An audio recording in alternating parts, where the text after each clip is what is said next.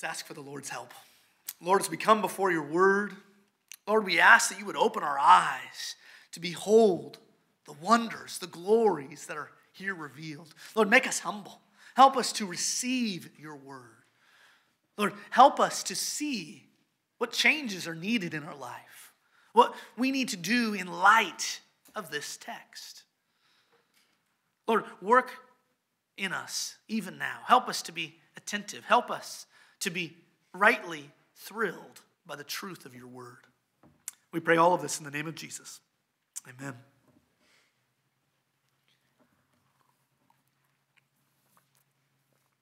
The title of my message is Give Thanks to the Lord. So think with me, what is it that Christians do? What actions characterize what it means to be one of the people of God?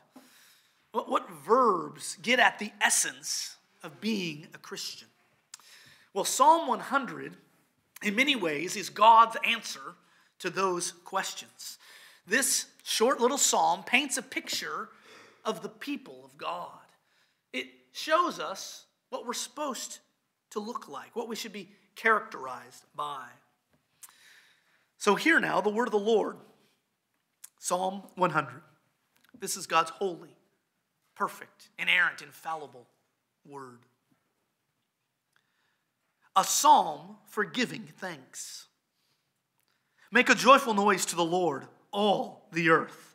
Serve the Lord with gladness. Come into his presence with singing. Know that the Lord, he is God. It is he who made us, and we are his. We are his people, the sheep of his pasture. Enter his gates with thanksgiving and his courts with praise. Give thanks to him. Bless his name. For the Lord is good. His steadfast love endures forever, and his faithfulness to all generations. This is the word of our God. Thanksgiving is a common theme in the book of Psalms. We're continually being called to give thanks to the Lord. So Psalm 30, verse 4 says, "Sing praises to the Lord, O you, his saints. Give thanks to his holy name." And there's so many other psalms that call us to that same action. Psalm 118 has the word thanks in it more than any other psalm. And it's bracketed with matching words. So verse 1 is, "Oh, give thanks to the Lord, for he is good. His steadfast love endures forever."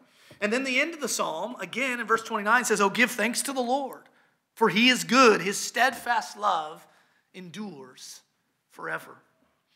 So again and again, the scripture tells us, commands us to give thanks, to be filled with gratitude to the Lord.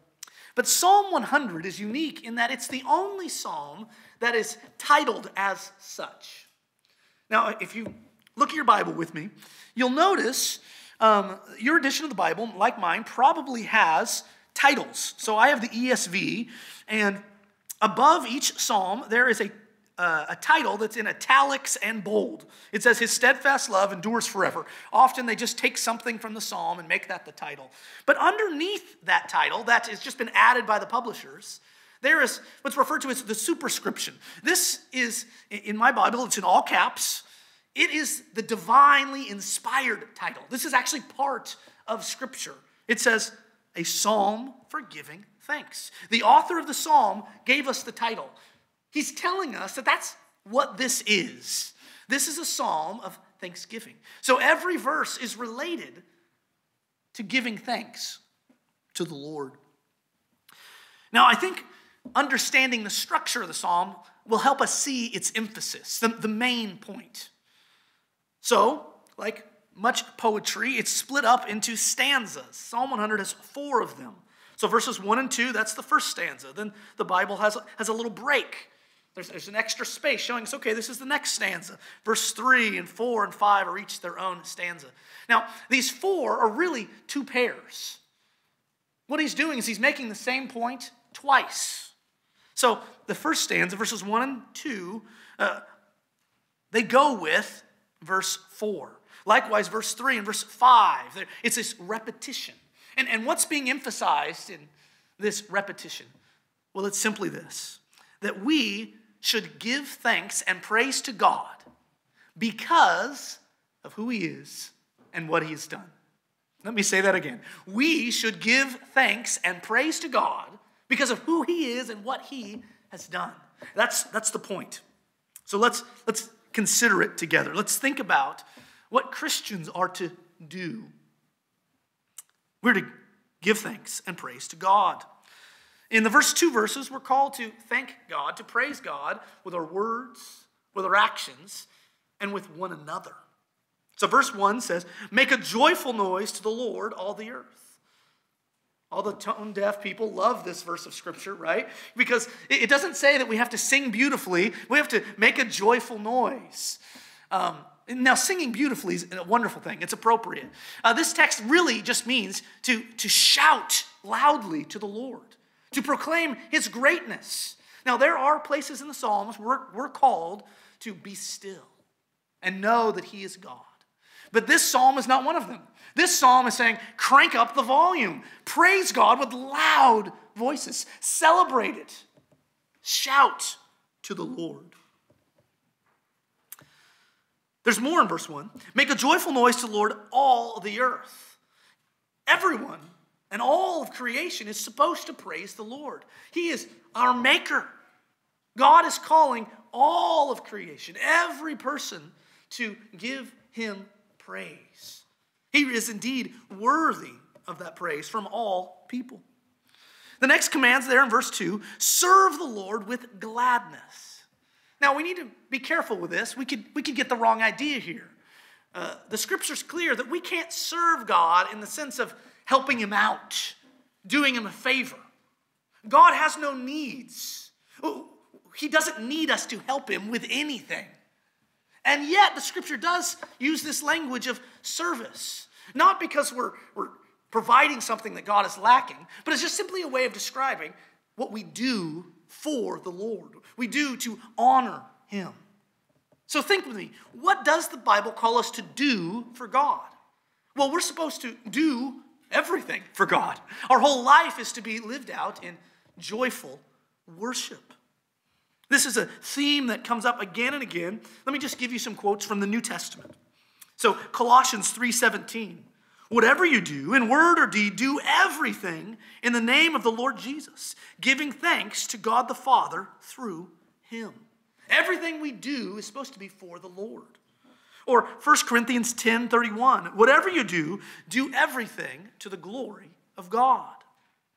Or Romans 12, he says, present your bodies a living and holy sacrifice, acceptable to God, which is your spiritual service of worship. So we worship God with all of life. One more verse, Colossians 3:23. Whatever you do, work heartily as for the Lord and not for men, for you are serving the Lord Christ. So there is a sense in which we serve the Lord. We're not helping him, but what we're doing is we're honoring him with our actions.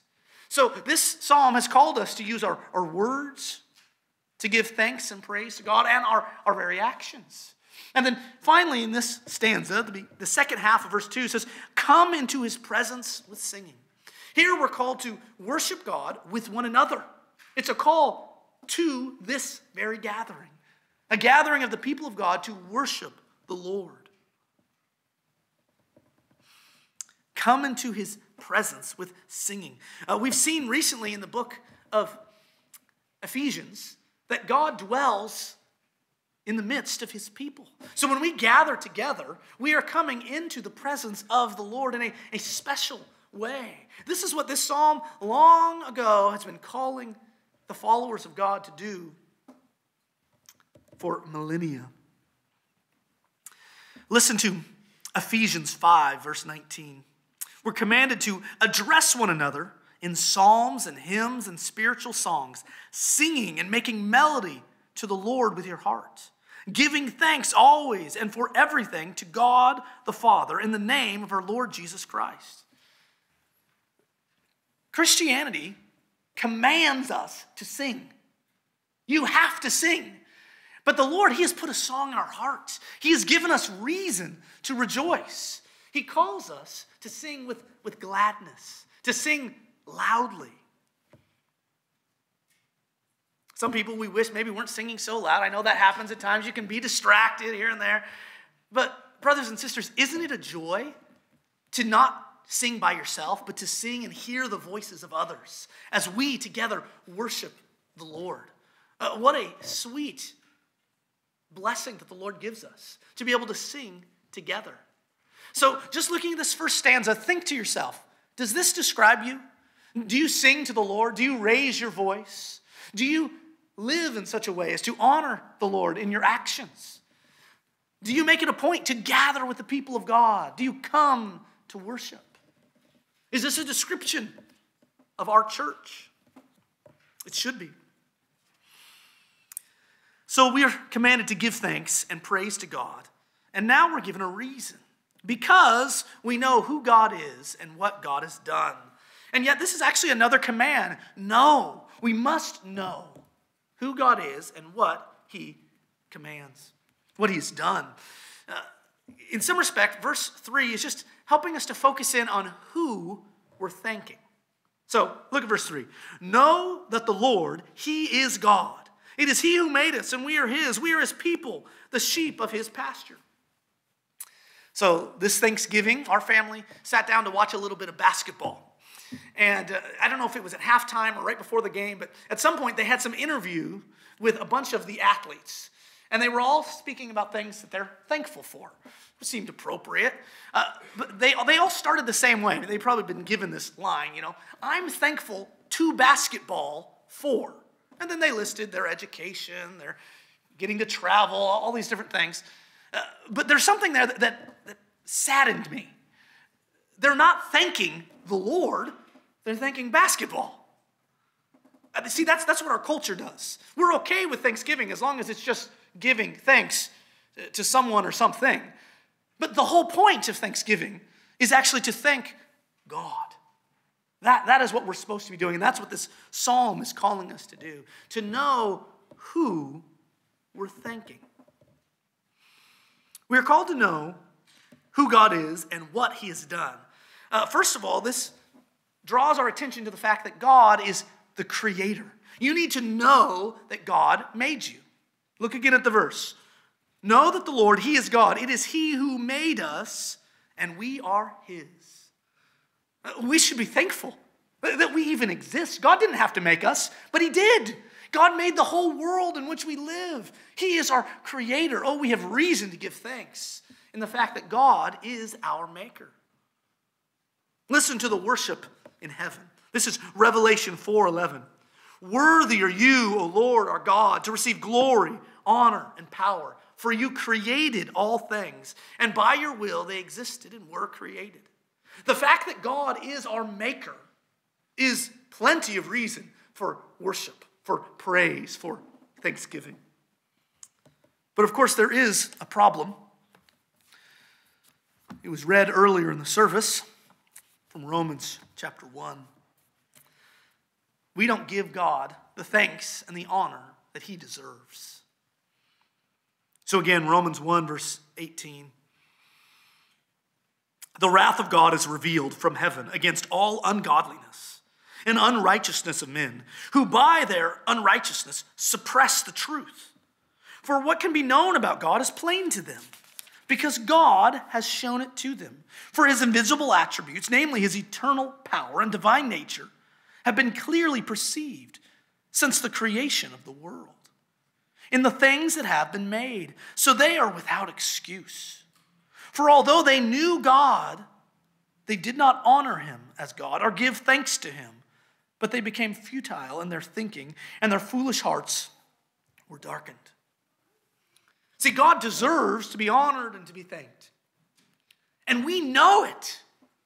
And yet, we suppress that knowledge. Mankind is just ignoring God. They're not giving him the praise and the thanks that he rightly deserves as our maker, as our authority. This is the big problem in the world, that we have sinned against God, that rather than living unto his glory, we have lived for ourselves. Rather than acknowledging all that he has done for us, we act as if we can do it all by ourselves. We worship ourselves rather than worshiping God.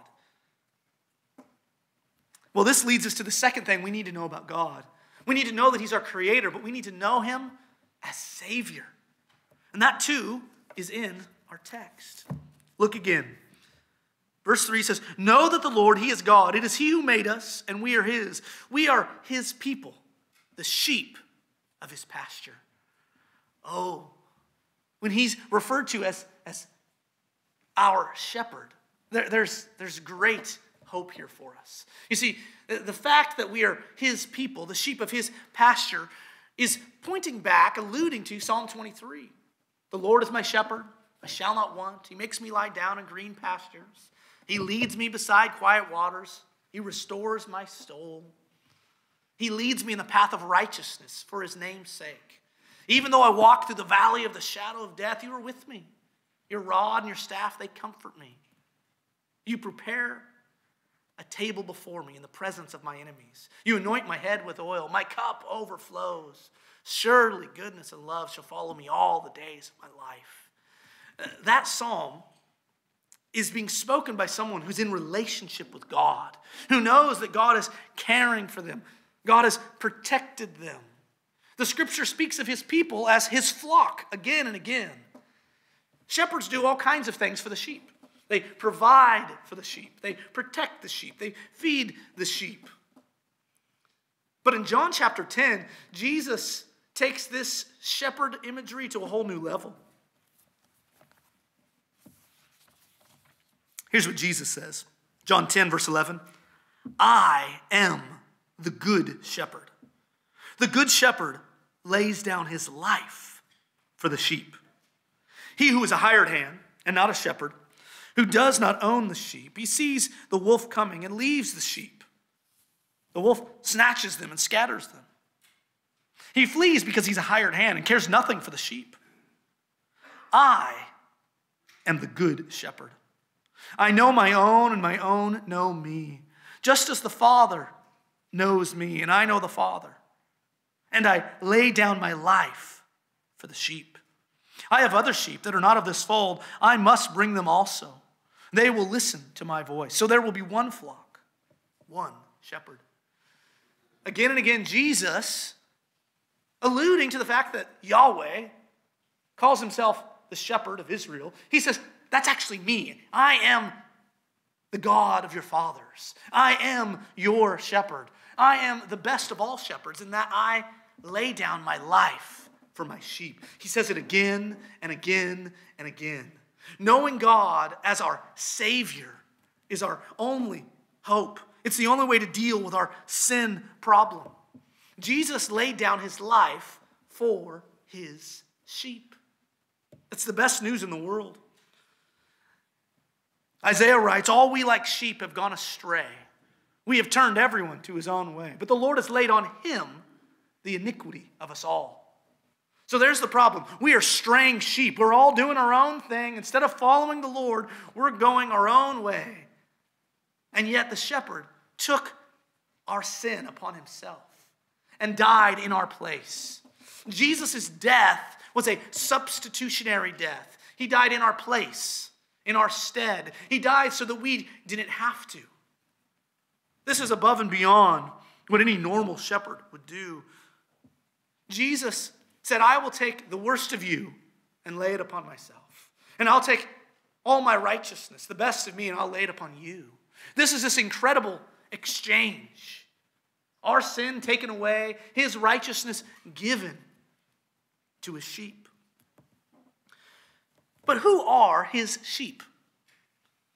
These people that Jesus died for. Well, Jesus makes it really clear a little later in John chapter 10. Verse 27, he says this, my sheep hear my voice. I know them, and they follow me. I give them eternal life, and they will never perish, and no one will snatch them out of my hand. Who are the sheep in God's flock? It's those who hear his voice and respond. It's those who follow the shepherd. Have you turned away from your straying to follow the shepherd of your soul? Have you turned away from your sin and put your trust in Jesus? This is the only hope for sinners. Peter writes, 1 Peter 2:25, we were all straying like sheep, but have now returned to the shepherd and the overseer of our souls. There's nothing better than being in the flock of God. Recognizing that God is not just my maker to whom I'm accountable, but he's my Savior to whom I owe all the thanks and praise in the world. We should give thanks and praise to God because we know who he is and what he has done. As a church, our business is to know God better and better. This command of our text is know that the Lord, he is God. This is a big part of what we're doing when we gather together. Yes, we're praising the Lord, but we're also growing and learning. Every time we come before the Word, we're wanting to know him more. Not long ago, we read a book on our Wednesday Bible study by J.I. Packer, Knowing God. I commend it to you. It's an excellent book helping us take practical steps to grow in our relationship with God, grow in our knowledge of our King. The better we know him, the more we will love him, which will lead us to give thanks and praise to him. So that's the point of Psalm 100. And yet he's not done. He says it again with 2 more stanzas. But the point is the same. Give thanks and praise to God. Verse 4 says, enter his gates with thanksgiving, his courts with praise. Give thanks to him. Bless his name. The word translated here as enter is actually the same Hebrew word that's up in verse 2 as come into his presence. We're literally being commanded to do the same thing. To come to the Lord. Come to gather and worship with the people of God. We're commanded specifically to give thanks to him, to bless his name. God deserves our thanks. He deserves our praise. And we should notice that this psalm makes it clear that God is at the center of the universe. It all belongs to him. Notice just in the psalm, just scan your eyes, what is referred to as the Lord's. What is his? It's his gates. The courts are his. The songs are his. The earth is his. We are his. So we should give him praise and worship. And we should always be doing so. 1 Thessalonians 5:18 says, give thanks in all circumstances, for this is the will of God in Christ Jesus for you. Lots of people are wondering, what is God's will for my life? Well, here's a verse that tells you, thank God. Keep thanking God. No matter what comes into your life, thank him. In every situation, there actually is plenty of reasons to thank God. We just sang together how we count our blessings in good times and bad times because it leads us, it prepares our heart to relate to God rightly with thanks and praise. And just as we saw before, not only are we commanded to give thanks and praise to God, but we're told why we should do it. The ground, again, is here in verse 5, just as it was in verse 3. Who God is and what he has done. So verse 5 says, the Lord is good. His steadfast love endures forever. His faithfulness to all generations. We should worship God because there's none like him. He is the best. And what he has done is astounding. Now, we're focused in here on 3 aspects of his character. We should worship and give thanks because God is good, God is love, and God is faithful. The goodness of God is a theme that comes up over and over again. The Psalms tell us that God is good to all. There isn't a person on the planet that God is not behaving in a benevolent way. He's doing them good. God is the one who made us and sustains us. He sends rain on the righteous and the unrighteous. Every breath that we receive is just God being kind to us, showing goodness to us. We should give thanks and praise because God is good. Likewise, we should give thanks and praise because God is love. In 1 John, the book that makes that statement so clearly that God is love, we read this in chapter 4, verse 9. In this, the love of God was made manifest among you, that God sent his only Son into the world so that we might live through him. And this is love, not that we love God, but that he loved us and sent his Son to be the propitiation for our sins. You see, the love of God is most clearly seen at the cross. Jesus came to be the propitiation for our sins. That's a big word that simply means that he came to satisfy the justice of God that was deserved because of our sin. Jesus paid it all. He turned away the wrath of God by absorbing it himself for us. Oh, this is the love of God shown to us. Does God love me? Yes, I know, because Jesus died on the cross for me. The Bible makes it so clear. We should give praise and thanks to God because God is good, because God is love, and because God is faithful. Again, over and over again, God has made promises in the scripture, and we see that he is a promise-keeping God. We sing, "Great is thy faithfulness," because God really is faithful. He always does what he's promised. He's made lots of promises. We've seen them fulfilled, and there's still more promises that he made, and we know that he will fulfill them because this is who our God is. A God whose faithfulness endures to all generations. So what have we seen this morning? We've seen that knowing who God is and what he has done leads us to give thanks and praise to God. This is who the church is. We are joyful servants who gather to worship and give thanks to God. We are those who know God and want to know him more and more. We ought to give thanks. But sometimes we just don't feel like giving thanks. Sometimes everything seems to be going wrong. We don't want to praise the Lord. We want to complain. We want to kick the cat or something. Right? What do you do in those situations? When everything that we were just commanded to do seems out of reach. What do we do when we don't feel thankful? Well, I think we go to the ground of this text. We go back to verse 3. Know that the Lord, he is God. We need to remind ourselves who God is and what he has done. So we need to read our Bible. We need to fill our minds with the truth about God. We need to talk with one another. We need to encourage each other. We need brothers and sisters in the Lord to help us remember why we have so many reasons to be thankful and to praise. We need to sing psalms and hymns and spiritual songs. I can think of more than one occasion where I was grumpy, but it was time for church. And so I got there and we began to sing. And in the act of singing, my heart was just lifted. I was reminded of what God has done for me. And all the things I was grumpy about began to fade away. It is good for us to respond to the call to come and worship together. Brothers and sisters, we need to get in the practice of letting the scripture fill our hearts with thankfulness. If we don't feel thankful, we're not thinking rightly. We need to be thinking about who God is and what he has done, and then we will be led to worship and thanksgiving. We need to be those who intentionally meditate on our King.